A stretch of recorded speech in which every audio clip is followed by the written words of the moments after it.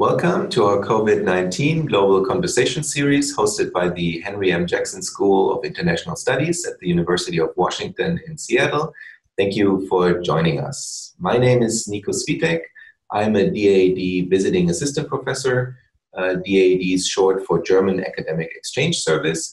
And today I'm having a conversation with Christoph Strünck, Professor for Social Policy at the University of Siegen. And he is also director of the Institute for Gerontology in Dortmund. And I'm reaching him in Düsseldorf right now. Thank you so much for joining us. Good evening, Christoph. Good evening. You can find a link to both our full bios on the webpage hosting this series. Every country in the world is affected by the novel coronavirus, and Germany is no exception. Just to give you some context, we saw the first official cases at the end of January in Munich connected to a Chinese national traveling there from Shanghai. But it seems that this cluster was rather successfully contained. And then at the end of February, cases started rising in different regions in Germany. And we had the first 2 deaths associated with COVID-19 on March 9. But compared to other European countries, or in international comparison, fatalities in Germany stayed rather low, and Germany is already starting to ease some of the restrictions. So Christoph, would you say that Germany seemed to have dealt rather well with the crisis, and if so, why? Yeah, I think by and large it went pretty well, and flattening the curve has been pretty successful up until now. And I think there's 2 or maybe 3 reasons for this. The first reason is crisis management has gone pretty well. Crisis management by the federal government, but also by state governments, and they work together pretty well, which is not the usual case, not necessarily. Secondly, we've seen heavy testing in Germany. So testing is one of the ingredients that has made sure that fatality rates are relatively low. And the third factor is that Germany has always had a very high share of intensive care units in hospitals. And the government even boosted those intensive care units. So we have not seen any real burden on hospitals until now, which is also a very, very reliable indicator for dealing with this crisis. Mm-hmm. And I mean, there's quite some experts who say that testing is kind of the key to success, because then you really know where the infection is spreading. But why was Germany able to have that many tests? I mean, it's a new virus. Why was Germany able to produce all these tests necessary to ramp up testing that quick? I think that was a very strong effort of coordinating research and the companies that worked in this respect. And of course, several tests are now are used for this. And but honestly, there are still some loopholes. Just to give you one example, nursery homes, for instance, which are very crucial in this crisis, not only in Germany, there are not that many tests in nursery homes or homes for the elderly, which is a problem, or might be even a bigger problem in the foreseeable future. So this is a spot where testing should be better, or should be have a larger share. But by and large, I think the healthcare system in this respect worked very well. Usually you have more fragmentation in Germany's healthcare system, but in this case, coordination went pretty well. Mm-hmm. And can I ask, how is your personal situation right now? I know that the semester in Germany started end of April, so you're teaching at the university again now. How are you in your daily life dealing with this new situation?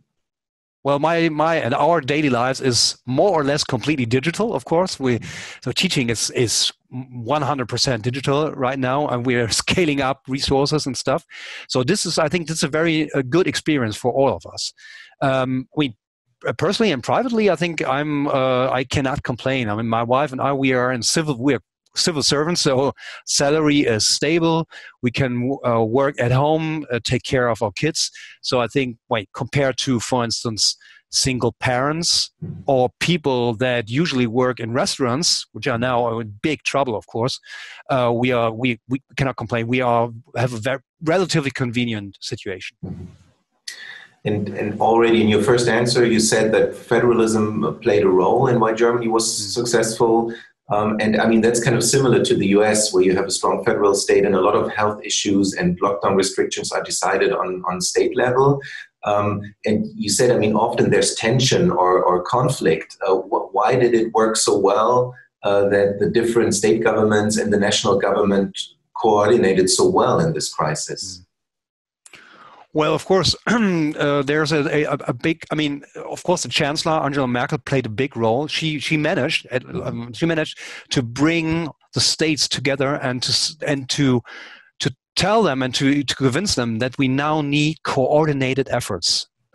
Which doesn't necessarily mean that all the states pick the same policy, but in terms of the crucial approaches, they just went along the same path. So Merkel and Chancellor she was and she still is an important factor in this.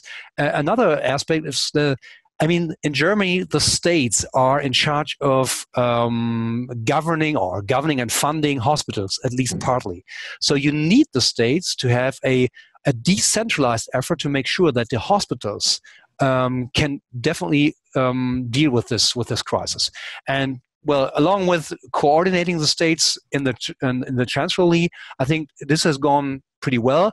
Although we are now in a new stage, of course, in Germany, we now have a more decentralized approach. It's more now about local efforts to tame the disease and to prevent outbreaks at local or regional level. Mm-hmm.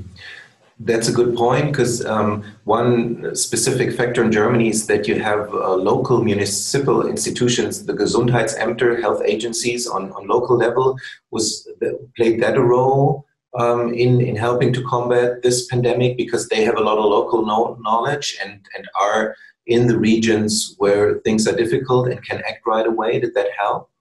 Yeah, it's a very interesting discussion about local public authorities in Germany, because usually, up until the COVID crisis, most of them were understaffed. They had just a couple of people that could take care of certain issues, and now the healthcare system clearly sees that local public authorities play a major role. One issue is now that a lot of volunteers are hired by local public authorities to trace infections. So they have managed to forge networks that help to trace all those the infections. Of course, they still are lagging behind in terms of digital technology and equipment. So to equip local public authorities also with digital tools will be another challenge in the foreseeable future. Mm-hmm. So, as in other states, Germans saw heavy infringements on their daily lives to combat the spread of the pandemic. How would you say did Germans accept these measures, and how was the balance of voluntary and mandatory measures? Well, I think most Germans are aware that all the measures have not been as strict as measures in Spain or Italy, for instance. We can still go outside, not only for shopping or for urgent issues. So it's been a middle of the road approach in Germany. I think that helped to raise legitimacy for this policy. Another thing was that I think most Germans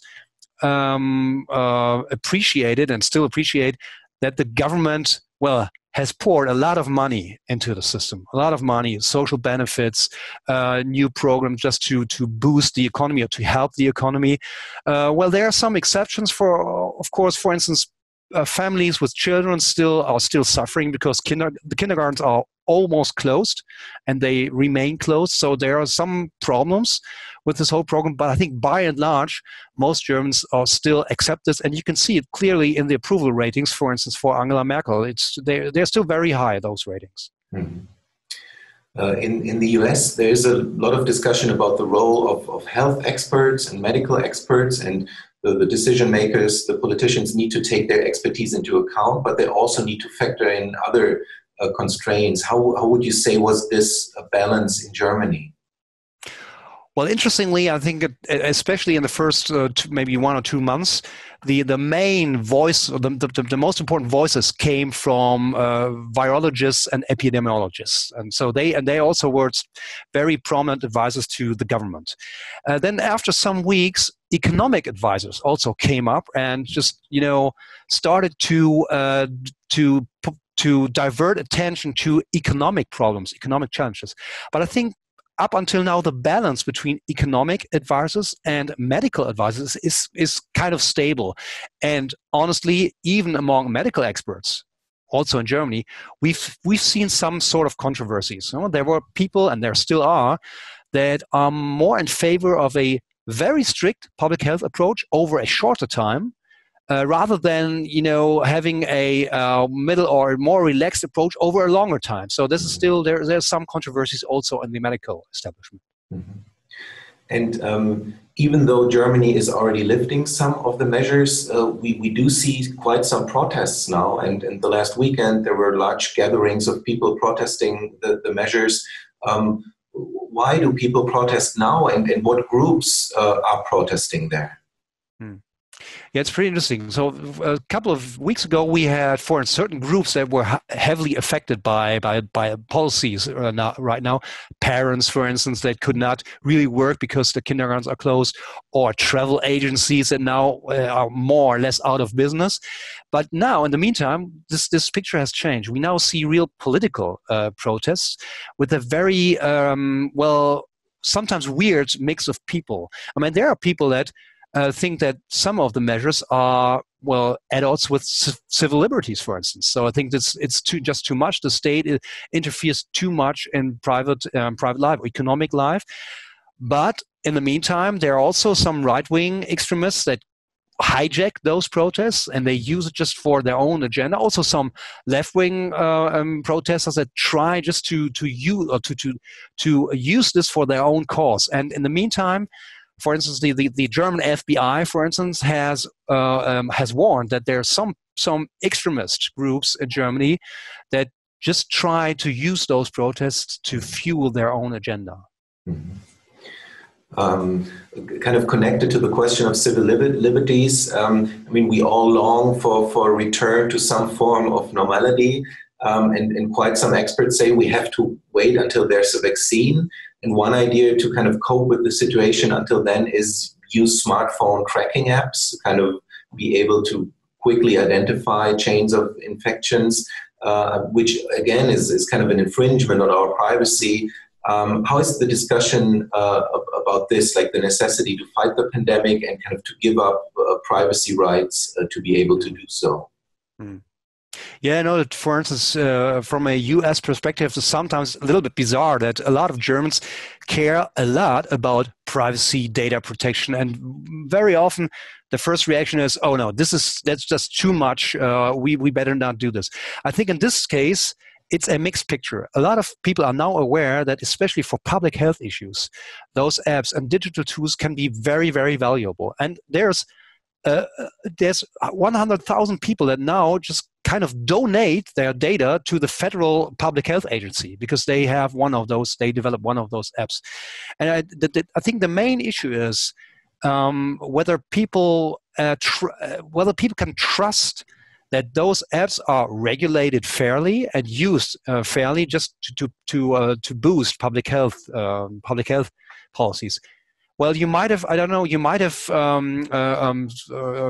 seen that also in the US, that there was a very huge controversy in the European Union about the new standard for developing those apps. Mm-hmm. There was one group of scientists and some other people that argued in favor of a highly centralized approach to have a central server and put data on the server.